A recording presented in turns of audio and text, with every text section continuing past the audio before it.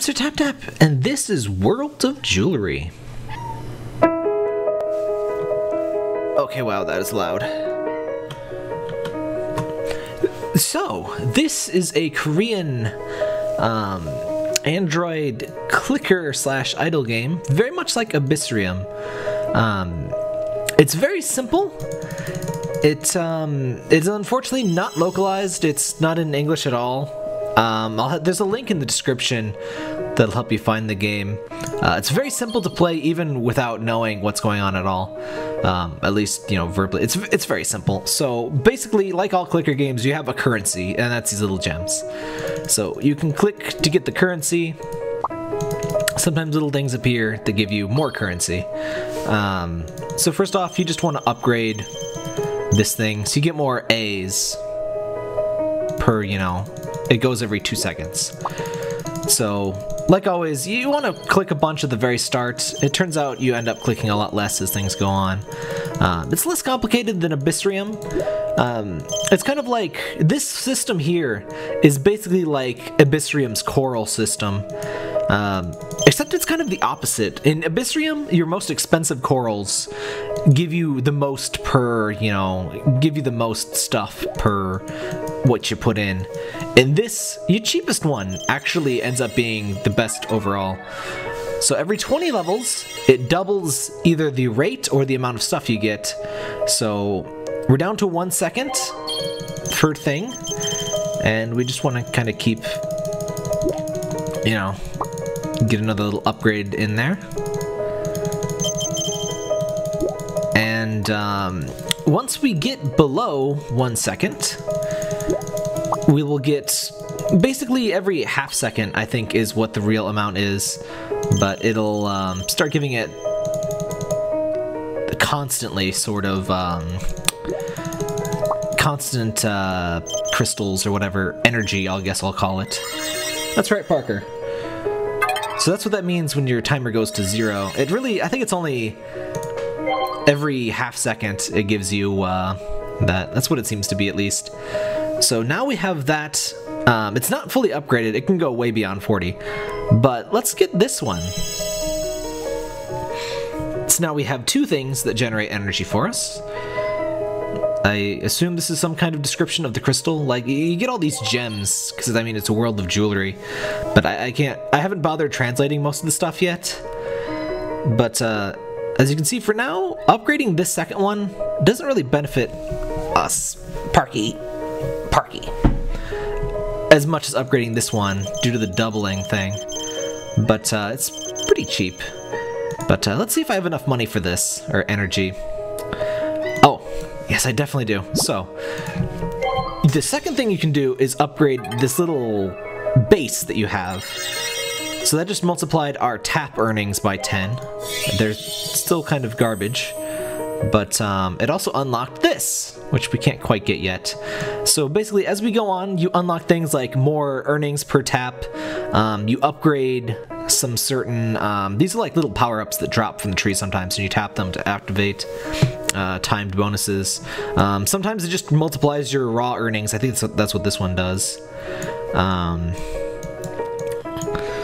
And then there's a lot of stuff to unlock. I'm not sure what this one... This is kind of like the end game thing.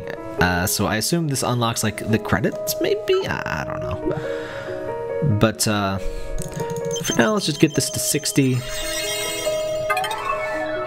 One annoyance is that this is not skippable, and it kind of slows the game down a bit. It also does not support multi-touch, oddly. You only get 1 touch point, which is occasionally a little annoying. Also, oh, we don't have enough yet. There's also this secondary upgrade where you can multiply times 2, 5, 10, 20. I assume either 40 or 50 over here. Does it tell us? No. But yeah, that's an added multiplier on top of the whatever we get here. Let's upgrade this one to oh, not quite yet. And so as you tap on this tree, these little power-ups pop out, and like this one gives us 10 taps per second. Oh, no, it's way slower. I think it's 1 tap per second now. But like I said, as we upgrade this area, that power will be increased. We'll get other powers. This game's unfortunately pretty ad happy, and one of the biggest ways to get, by watching this video ad here, you'll get a pretty large amount of energy. So, and it's a multiplier of your per second energy. So I'm actually gonna spend all my stuff, and for your own sake, I will cut out the frickin' ad, because I mean, you don't need to watch that. But, oh, this one's really important. So this doubles and later on quadruples your energy per second production, which this game is mostly about the energy per second production. In Abyssrium, it's mostly about using your skills and then buying fish and stuff to increase your production, but this game, it's mostly just, you know, upgrading your passives. Like I said, it's pretty simple. It's really just these two menus. This thing is just an ad for their other games, the company, I guess. I guess these are their games, and then this is just the configuration with a nice, more ad than configuration options. This is just a link to rate it. This lets you change the music. Some nice chill music. I kind of wish the music would auto-cycle though. And you can turn off all sounds, I guess. Yeah, there's really only the two tabs. Yes, the McRib is back. So let's just upgrade that. And so yeah, and unfortunately, it is a fairly ad-heavy game. I'll try to remember to censor out all of the ads for your viewing pleasure. But yeah, as far as idle games go, the ads are like, they're not abhorrently terrible in my opinion, considering it's like free with no in-app purchases. But you're still gonna have, you know, you have to. It's one of those things where you're gonna have to view ads to, you know, get the best stuff. But yeah, I'm gonna go watch an ad, and then I will get, see, since I doubled that, I'm getting like almost 6C, which is like a lot compared to what I currently get. So that's why it's a pretty big deal. Anyway, I'll be right back. Oh, I thought it freaking crashed. I hate BlueStacks. I'm playing this in BlueStacks so I can start over and more easily record it. And more easily is in massive air quotes, because this is actually really freaking annoying. But now that we have that, we can upgrade our little base. Oh dang, we could have upgraded a little base before, but now hopefully we'll have even more stuff to upgrade. I think that just multiplies all of our production by 5. Is what that one did. Did it? I think. And this one, I think, upgrades those little gem things that it drops. So as you can see, that yeah, that doubles the effect of those drop power-ups. This will multiply our tapping power by 100. Tapping is generally not the way to go in this game. The reason you tap is to get the power-ups, really. Like the one that doubles your production. So as you can see, that ad we watched was actually a really, really significant amount of stuff. So as you add more stuff, there's more stuff on the tree, there's more little duders, so like since we upgraded 2 things, we should see some more duders up here. Yeah, we got 1 whole more duder.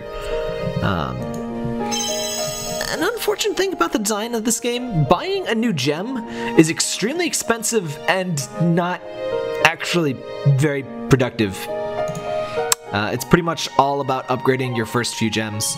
There's some definite design complaints I have about this game like that. Oh, here we go. See, this ×2 that I get, which is way cheaper, is going to be way more significant than the gem I'm going to buy that costs, like, I think 1,000 times more. See, I'm earning 7B for every half second from that, which I just paid so little for. And then I paid 1,000 times more to get this, which, it's 4B, but it's every, what, 20 seconds?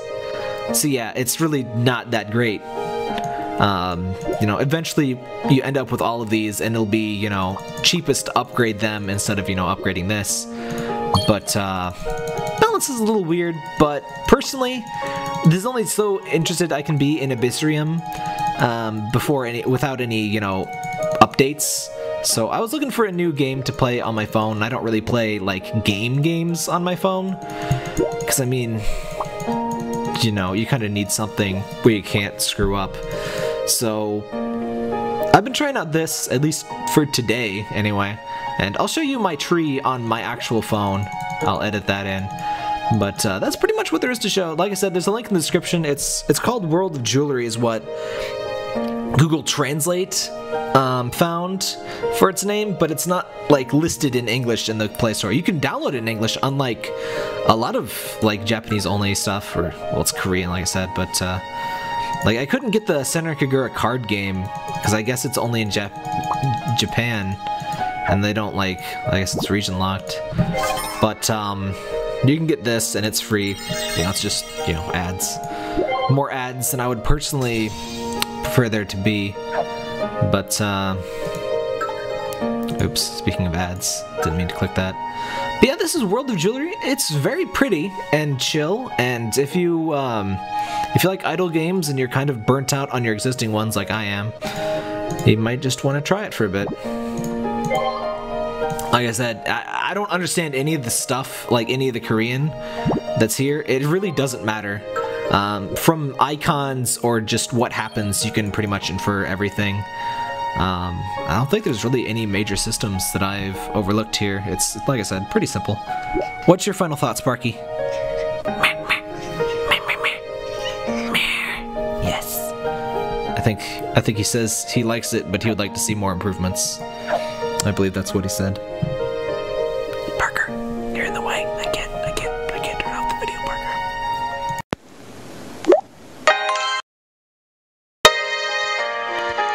Alright, so this is the game on my phone. As you can see here, like I said, the very first one has way higher energy production than any of the other ones.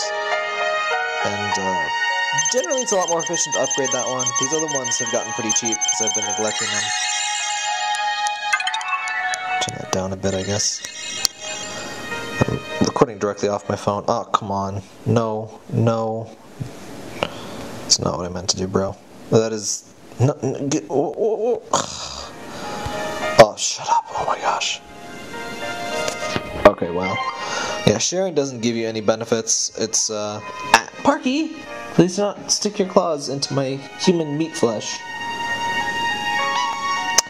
So, let's take a look at the little base here. And it's doing pretty good. I think I'm about a third of the way through in terms of absolute number of rooms. I assume I'm less than a third of the way in terms of actual, time it takes to beat the game. But I like the little base you build here. You unfortunately can't do anything really other than unlock the base, but it's neat to look at, I guess. Hello, Parker. But and here's what a bit more robust tree looks like. Let's see, we're getting 55E. This is about 1 day of fairly intense playing, I would say. Well, not intense, because I didn't get it, this is my first day, and I've only been playing it, a few hours, but it's held my attention pretty decently through some of that. I was out and about, and, whenever I had a spare moment, I was poking at all the little dials and so on. This game, like I said, it's pretty easy to get to figure out, but I'm going to make a guide, and there'll be a link in the description to my guide on how to play this stuff, just in case you need some reassurance on what you're doing. And as far as I know, I understand pretty much the basics, enough to get you going. And it doesn't seem to be any more advanced mechanics unless something totally different unlocks at a later point, which, from what I can tell, the icons, until that very last icon, I think I understand what all of these mean. So I don't think any of these unlock anything super new. It's just, multipliers for production. Yeah, ads.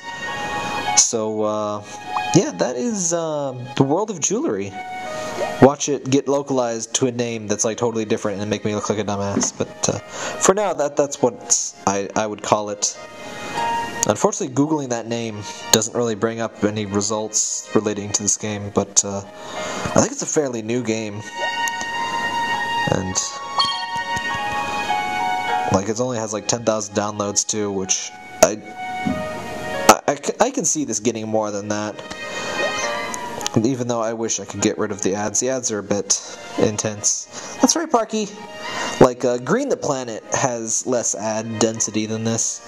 It's another... I already did a video of that one, showing off some of the weapons, but that's another one that I've gotten... I enjoyed it, but I've kind of gotten to the end, so to speak, in that there's nothing really too much fun left to do. But yeah, that is Jewelry Planet. Or World of Jewelry, whatever.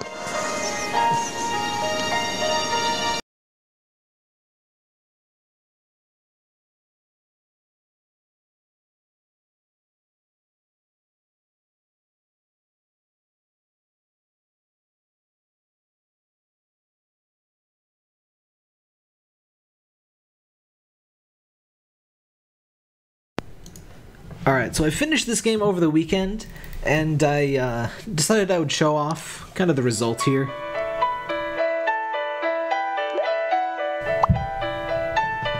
So, I have all of the little rooms built. Nothing too exciting aside from what we already saw in the original video really happens here. It's a pretty simple little game. I finished it over the weekend after I started playing, so...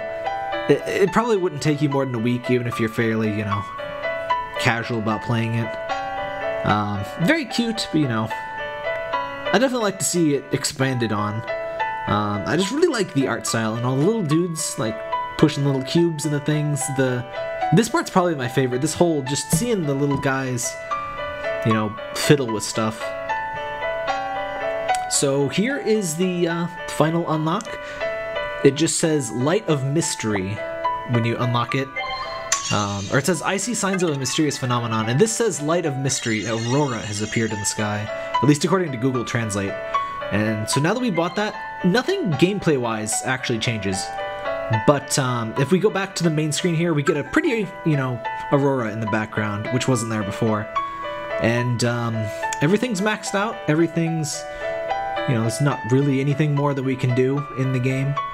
But, it's a little change of pace. If you like clickers, you might check it out, poke around.